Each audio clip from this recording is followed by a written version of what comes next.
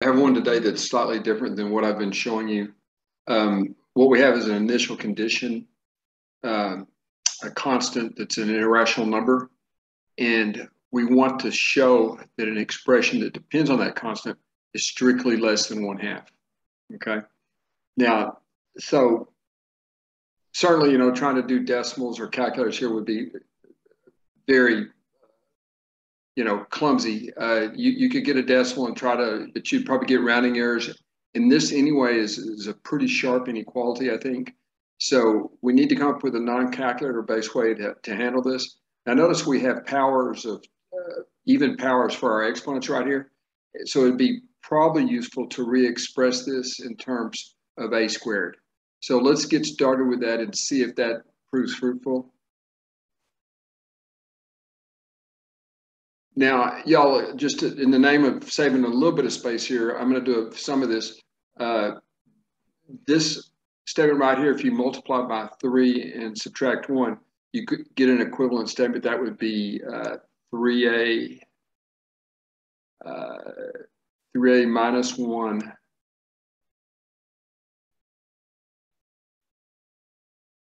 is equal to root 7. Right? Again, folks, 2 steps on that. I multiplied both sides of this equality by 3, then I subtracted 1. Now we're in a position to square both sides, and that'll give us the squared term that might come in handy when we're trying to evaluate or show this strict inequality. So if we square both sides using pretty well-known results from algebra, if you square the left-hand side, you end up with 9a squared. Okay, and I am using an algebraic identity, the a minus b quantity squared algebraic identity. So 1's going to go against 3a twice, so that's going to give us minus 6a. Okay, and then when you square -1, you get 1. Now, again, the point of doing this was getting an a squared to happen. And also, when you square the square root of 7, you just get 7. Right? Okay. Now, from there, if you subtract 1 from both sides and add 6a, you will get 9a squared. You'll get 9a squared is equal, y'all, that is a 9, believe it or not. That is equal to 6a plus 6. That's a 6a plus 6. Again, folks, what did I do right there? I subtracted 1 from 7 to get 6. I added this 6a to both sides. So this reads 9a squared is equal to 6a plus 6. But notice that if you divide by 9, this just becomes 2/3. And so you would end up with a squared. Okay, you would end up with a squared. That would be equal to 2/3, okay, times a plus 1.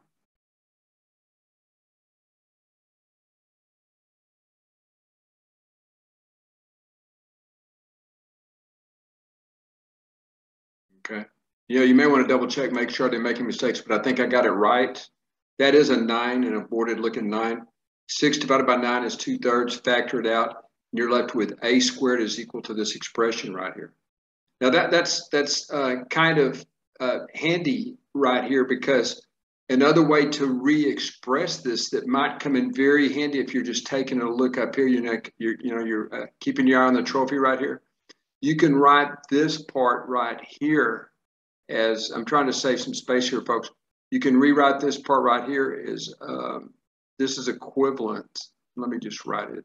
Okay, this is equivalent to, and again, these kind of problems, you're allowed to cheat in the sense that you can look towards the expression you're trying to evaluate and then do the requisite manipulations. So you see right here, you'll get, this is equivalent to this quotient. Since we're dealing with quotients, that's going to be handy. So you have a squared over a plus 1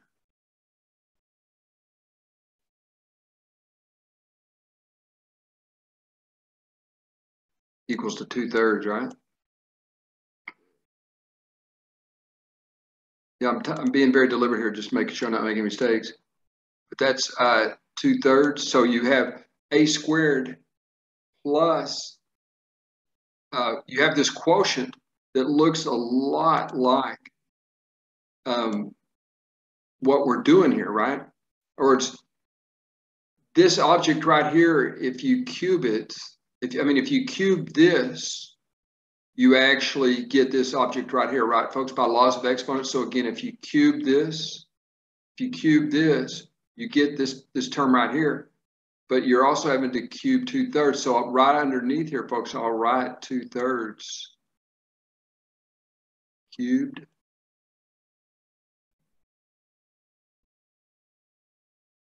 Y'all, again, I kind of got myself painted to the corner in terms of space right here.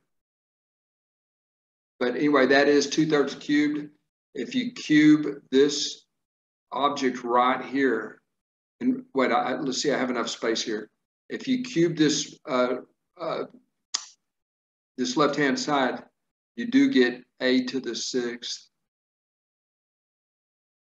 right? Over a plus 1 quantity cubed, right?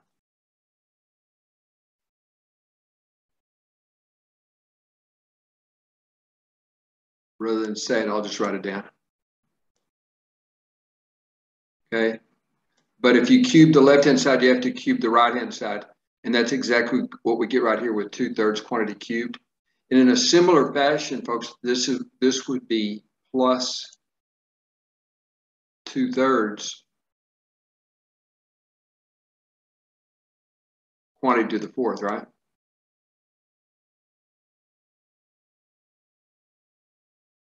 Okay. Now, so what do we got right here? This is 2/3 cubed is the same as 8/27. So we have 8/27. Okay. Plus, what is this? What do we have right here, folks? 2 to the 4th is 16, 3 to the 4th is 81. So you get 16/81 right here.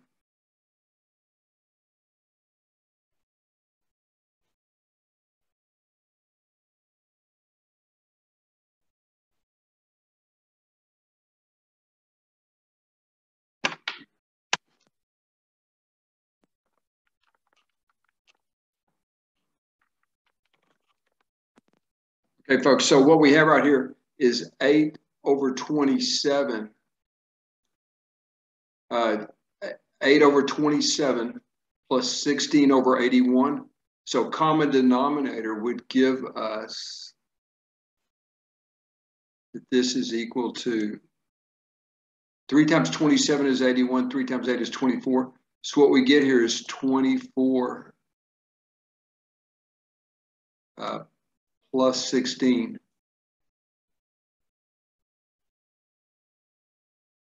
All over 81. So that was pretty close, wasn't it, folks? You see, that would be equal to 40 over 81. And 40 over 81 is just a hair less than 1/2, right? Maybe a very thin hair, right? 40 over 81 is strictly less than 1/2, isn't it? Yeah, so there it is. We have proven the result. Now, what I'm interested in a way, this is kind of a little deceptive because there's probably a way to do this where you just strictly do inequality compares and stuff and get it to happen. You're not always lucky enough to be able to evaluate something and actually just do a direct compare and say, hey, this is less than what you're looking for. But we have proved it by directly evaluating this expression on the left-hand side. And I would be interested in approaches where you just did, formal manipulations of inequalities. Okay, hope you enjoyed.